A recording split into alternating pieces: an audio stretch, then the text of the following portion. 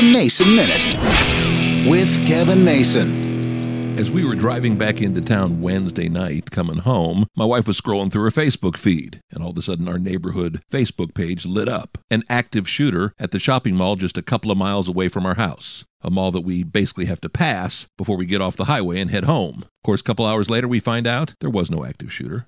A bunch of metal chairs fell in the food court, yet people automatically thought active shooter and started running for the doors. It's kind of sad that we've reached that point in life now. Anymore, we wake up every morning here in Nashville and say, how many people were shot overnight? How many convenience stores or gas stations had incidents yesterday? I know it's not just Nashville either. It's all across America. It's what's happened with our world, and something has to change. I hate to be so serious around the holidays, but it gets me thinking, especially when we see our nieces and nephews, the younger ones, ages 6 to 22, the ones that are still going to school, the ones who are going to be here on the planet for a long, long time. Active shooter? Thankfully, no. But at the same time, many people are very panicked.